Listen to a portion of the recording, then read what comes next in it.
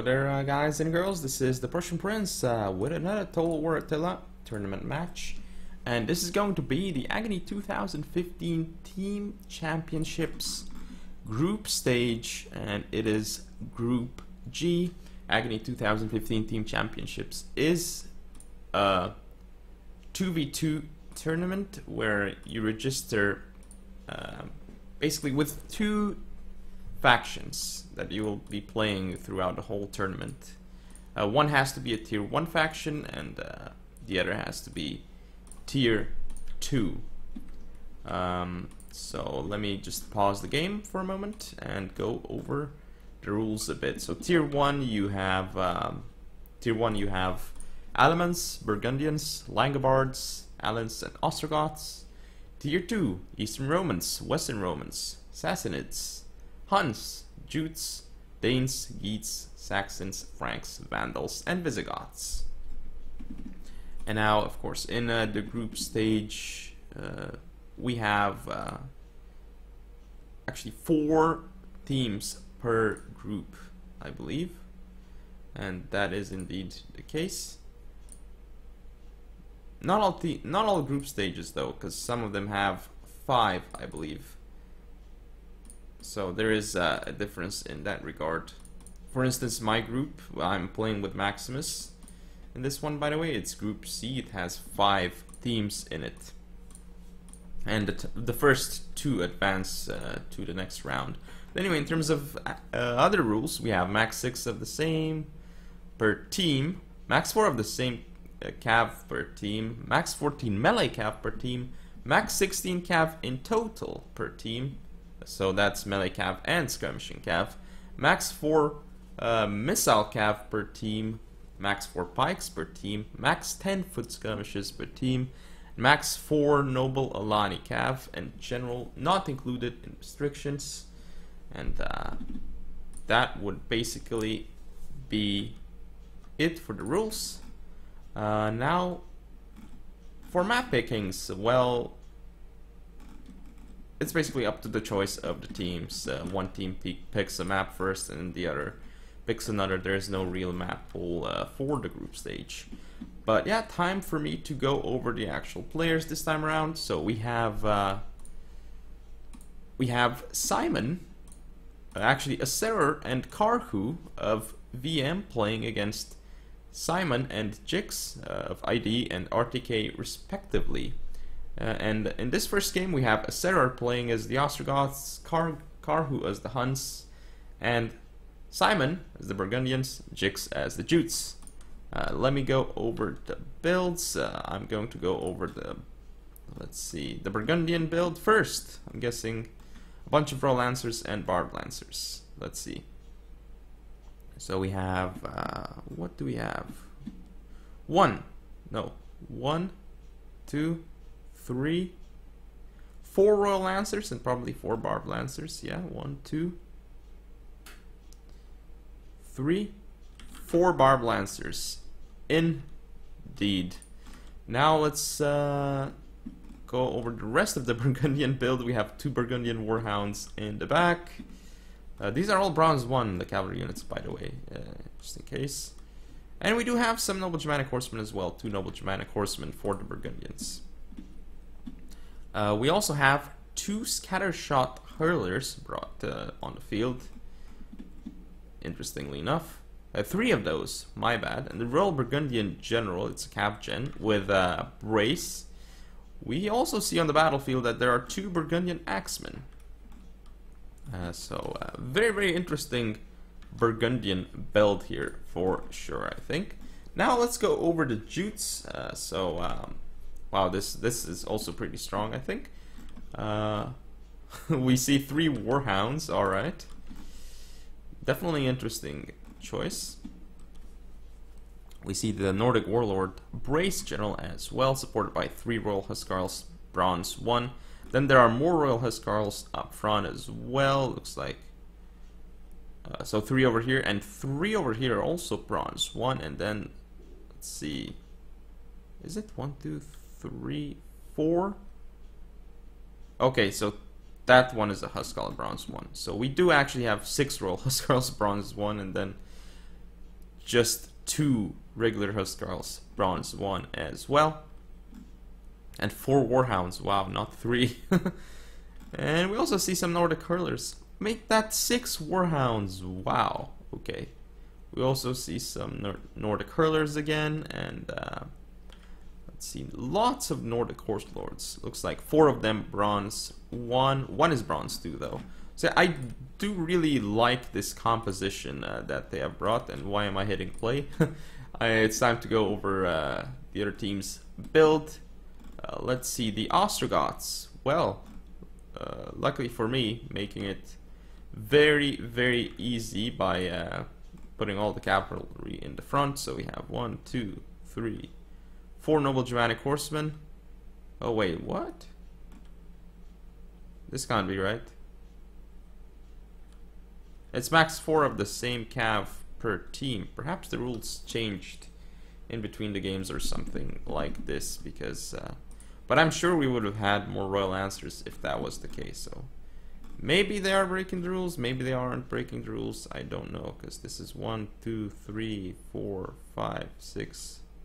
Is it 1, 2, 3, 4, 5, 6, 7 noble Germanic horsemen? Okay. Not entirely sure about how, if they broke rules or not. I think they did, but not 100% sure. Of course, can't confirm it because I don't know what the rules were exactly when this game was played, because they did change according to patches and some more testing and so on and so forth. Anyway, that seems to be the cav contingent for the Ostrogoths. Looks like a few of them are bronze 1. 2 are bronze 1 indeed. Now it's so difficult to go over the build, but we have Royal Sionis General with Brace. Let's see the rest of the Ostrogothic build. So we have some Gothic Warband on the field. Looks like 3, 4 of those. Nope, it's just 3. Then we have some Thracian warriors on the left flank. Some Thracian warriors on the right flank. So two of those in total. And there are some Germanic hurlers. 3, 4, 5 Germanic hurlers. And let's see if there's any more from the Ostrogoths. Doesn't seem to be the case. Now for the Huns. Oh, actually we do have 2 Germanic pikes up front. What am I saying? For the Ostrogoths. Huns. Steppe Chieftain, bronze 3 with Brace. And let's see, we also have some cavalry units. Looks like 6 Steppe Cataphracts in total, bronze 2. Yeah, 3 on each flank. Then we have a lot of chosen war warriors. So 3 on the left, 3 on the right. Or is it? No, it's 4 on the right. Okay.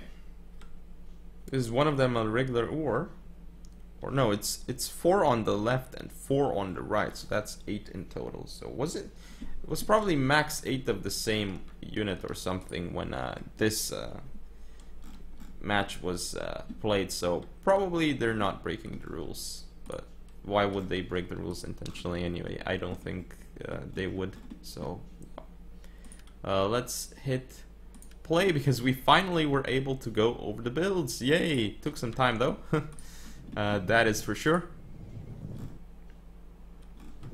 Looks like there might be a very quick engagement here, because the Burgundians and the Jutes are pushing up very quickly, but perhaps a bit too quickly because infantry support is not there. So yeah, it looks like they're just gonna wait for a little bit.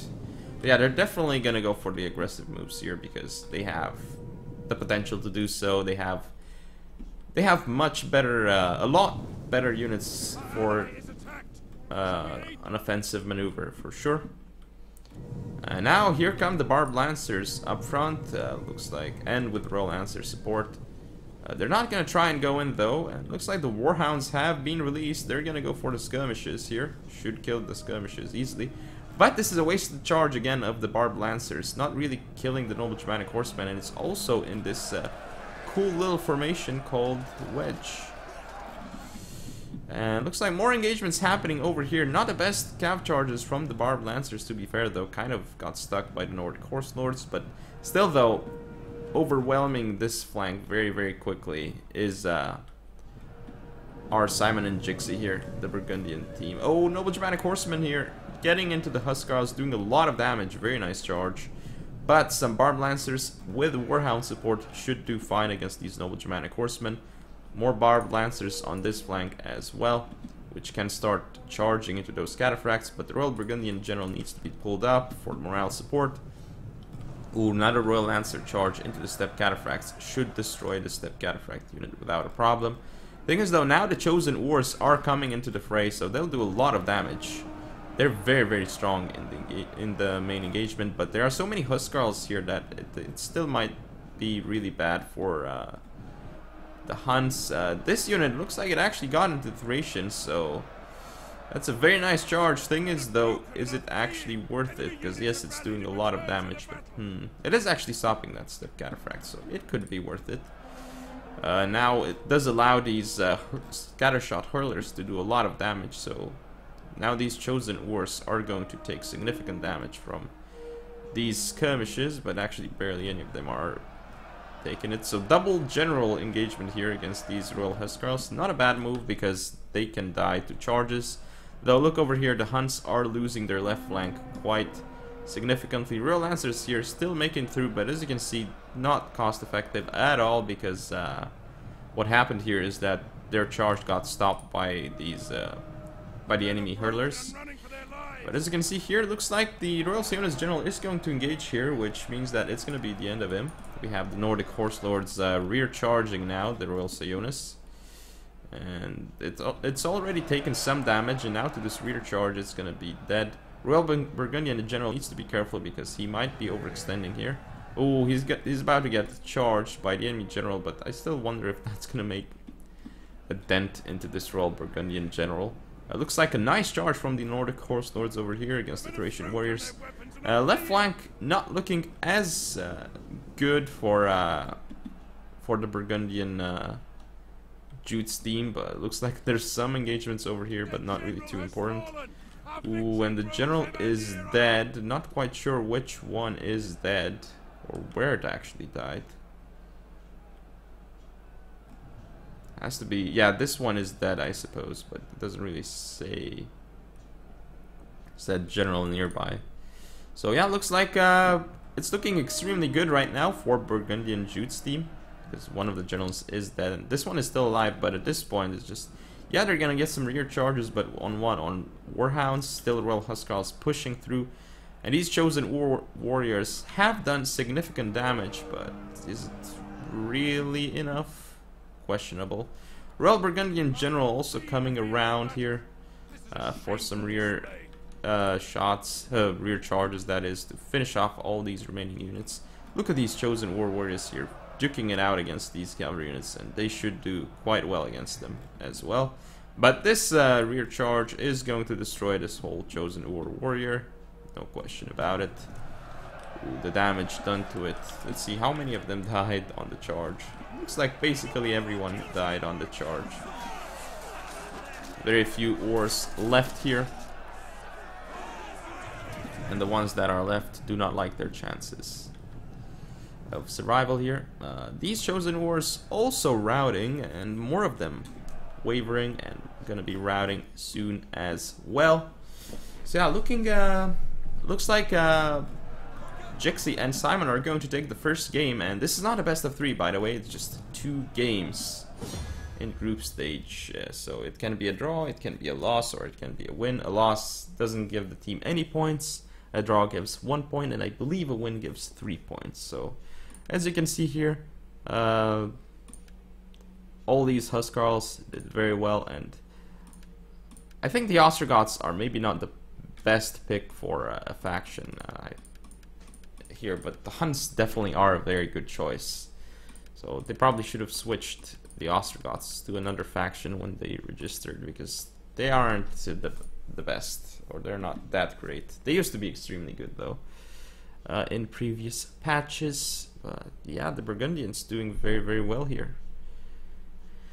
With the cavalry, well, actually, I say that, but these 3 Royal Lancers kind of got wasted. Now for Jixie's units, you can see the Huskarls doing extremely well. Even these Burgundian Axemen too. Kind of expected though.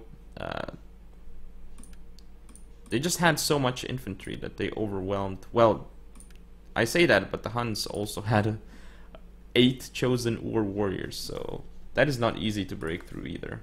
But it did not work out for them. I would have preferred to see more regular Ur warriors instead, but these guys are pretty strong too. But it means that the army is going to be fairly small, as you can see, 1380 here, and they're still very, very squishy against cav charges. But yeah, that is the first game, so I shall see you in game number 2. This is game 2 of the match. It could be a 1-1 now, or it could be a 2-0 for Simon and Jixie, but honestly I think it's going to be a 2-0 based on the faction setups. I mean, it's just going to be really difficult for their opponents to pull it back here against such a strong faction setup for Simon and Jixie. Karhu and Assessor are going to have a really uphill battle with what they have chosen, I think. But anyway, let's go over the builds again. Looks like they have changed though. Very, very interesting. Burgundians, let's see. Well, okay, fine. I'm gonna go over the general first because this is a blob. We have Royal Burgundian Brace General. Then we have 4 Germanic Archers. Make that 5.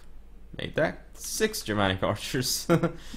Then we see a bunch of Lancers as usual. Let's see how many we have. On the left, 3 Royal Lancers, bronze 1, and then let's see, some more Royal Lancers have to be on the field. Let's see. So 3 on the left, bronze 1, and then 1 on the right, bronze 1. So 4 Royal Lancers, bronze 1, and then we have some Barbed Lancers as well.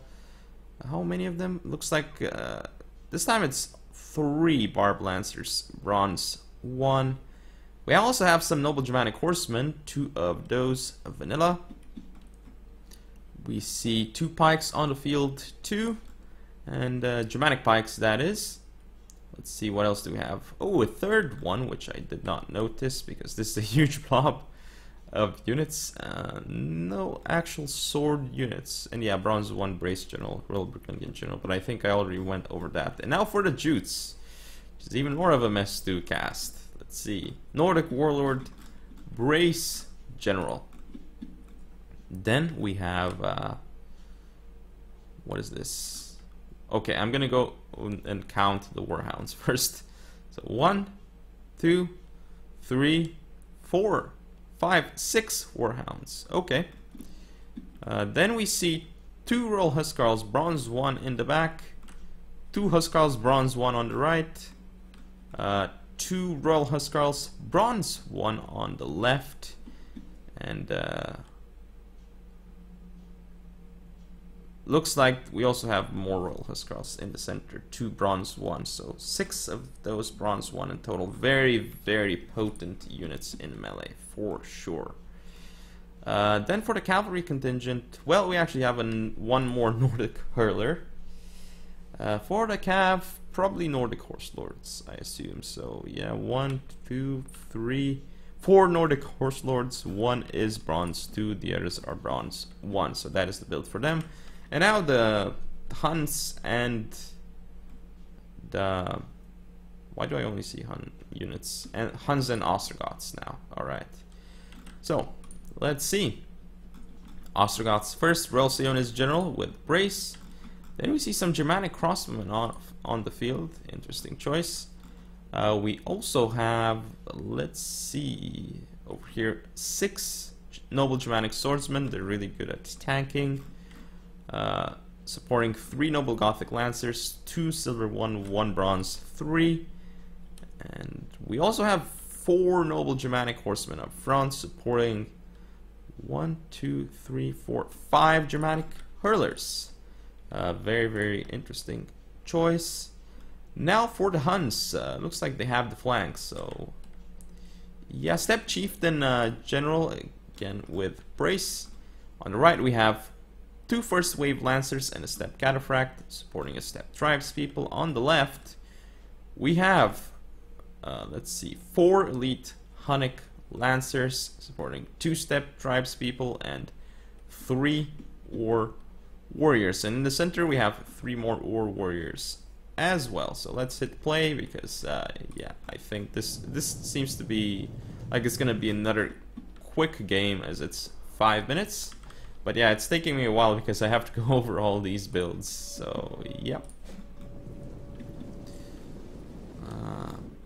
2v2 really hard to cast the builds. But yeah, again, I definitely think like it's gonna be difficult for the Ostrogoths and the Huns to make it work here.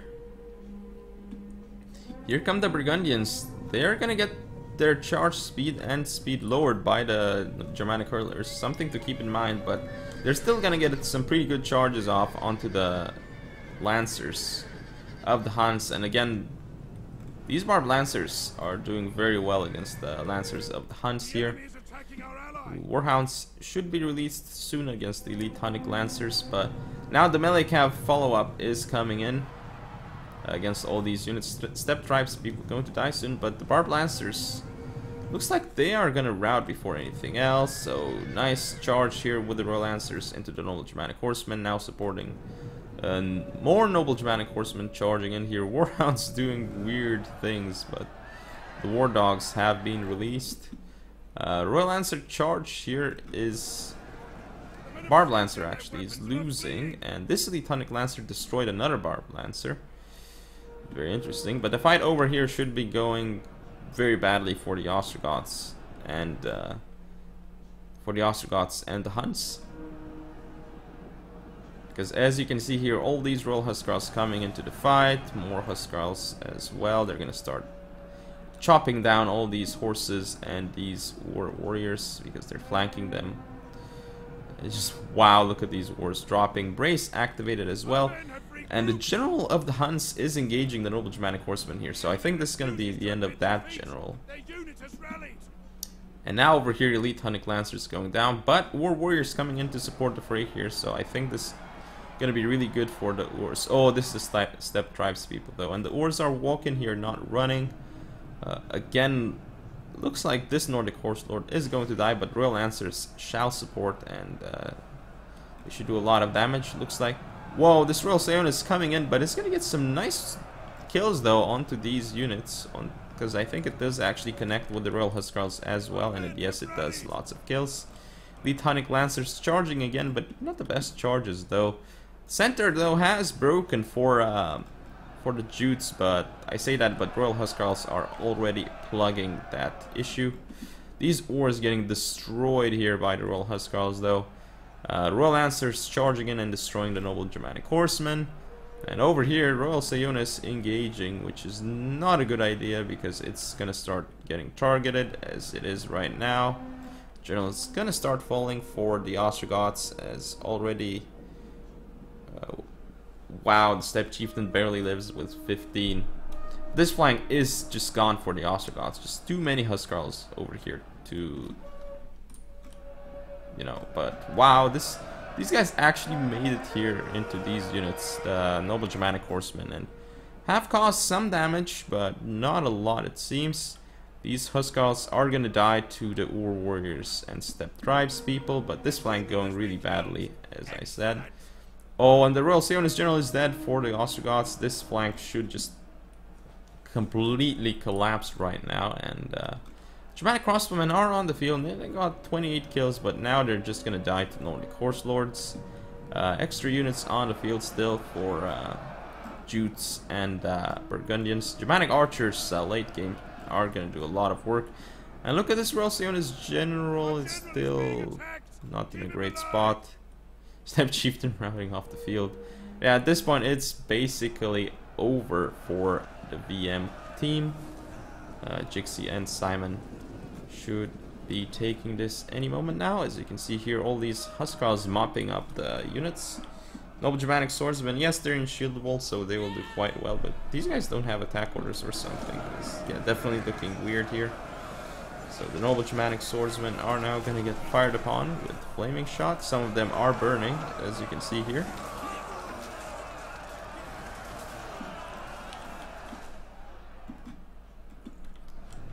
So more engagements over here. Royal Burgundian General just destroying Germanic hurlers, but at this point it's... the result is known. So Noble Germanic Swordsmen going to rear charge these Germanic pikes, but I mean, I don't really know how much of a difference they can actually make here. Noble Germanic Swordsmen gonna be rounding off the field now, and it looks like Simon and Jixi are gonna take, in my opinion, a pretty easy 2-0 victory here. And I mean, a lot of it has to do with the factions, of course, but they also played slightly better than their opponents here. But yeah, very, very good job. Look at these Huskarls, some of them getting an insane amount of kills. But yeah, that is game and match. So looks like they're gonna be getting 3 points in this group. Hope you guys enjoyed. If you want to see more, don't forget to comment or subscribe. Follow me on Facebook, Twitter, and Google+. Share the video, and I'll see you next time.